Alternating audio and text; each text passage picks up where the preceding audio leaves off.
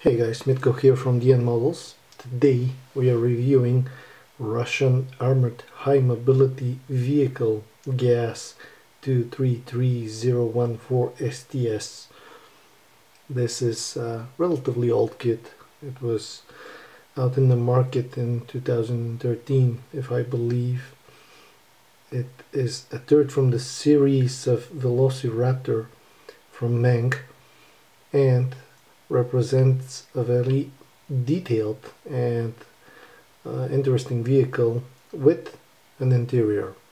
As you can see, the box is very nice, thick, and with the satin finish. Wonderful box art, typical from Meng. They produce very high quality products. You can see on the side of it there is a three-tone camouflage, the new camouflage. There is a description on what we have as a vehicle and additional picture of other option of the camouflage inside. Let's crack the box open and see what we have inside of it. So everything inside is in plastic envelopes. I'm gonna pre-open those for you and I'm going to show you what's inside. This is a basic unpacking. Let's unload everything.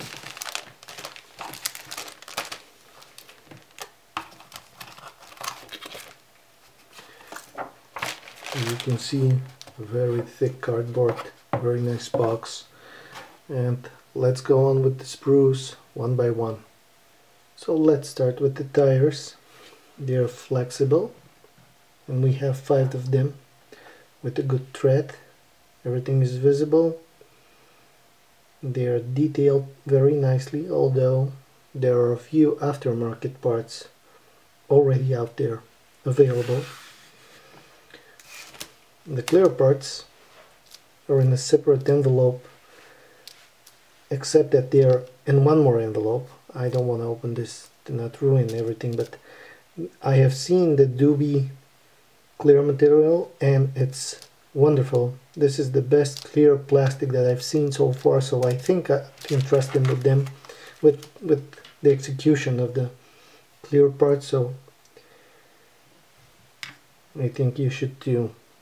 This is part of the chassis. Very well detailed. The tanks.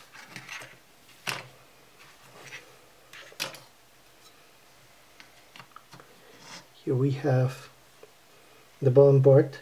The texture is wonderful, and even if the vehicle is open, it can represent nice weathering. Not that those vehicles are used very much because they are relatively newcomers in the war scene, but if you decide to make it, you have the option. The other part, it's the upper part, which seems pretty simple, but it's nicely textured, and I don't see how the ceiling actually will be visible, but everything else looks fine with it. Here we have 2 identical sprues for the interior. I'm going to show only one of them. There is a seat. There is more seats actually, additional materials. Some stuff that I have no idea about, but probably those are parts of the interior. Some arms here and there. The plastic is green, dark green, which I haven't seen from Meng yet. Doors, more parts of the interior, the steering wheel, the dashboard, which is very highly detailed.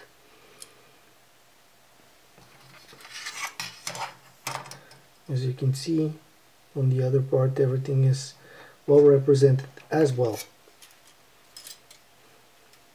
Next we have additional small parts, tow cables, part of the exhaust system. I assume these are additional hatches. Once we get to the instructions, we will see where everything goes.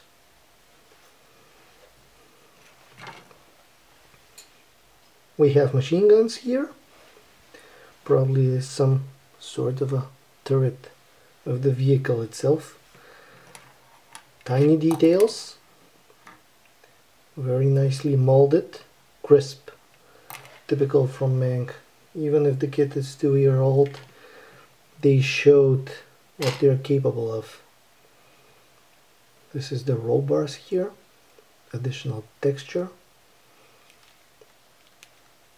Rear view mirrors, probably drivetrain, transmission details, and so on. We have decals.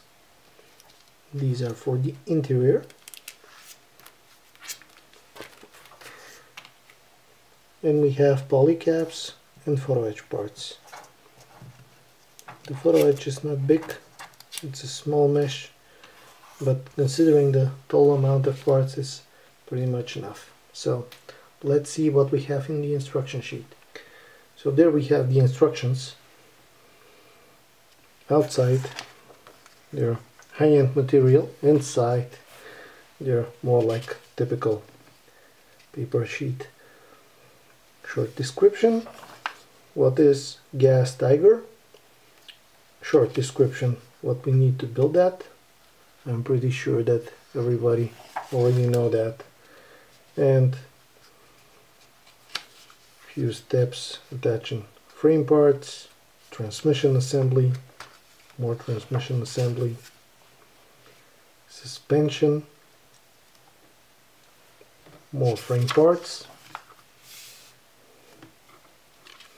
We have dashboard assembly, hydraulic rods, gearbox, ammunition rack, seats,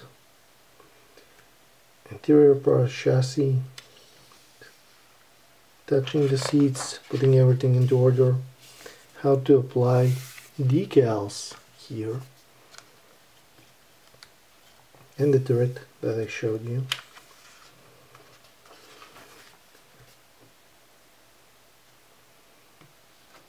Whole parts. There we go with the upper part, sealing everything into place.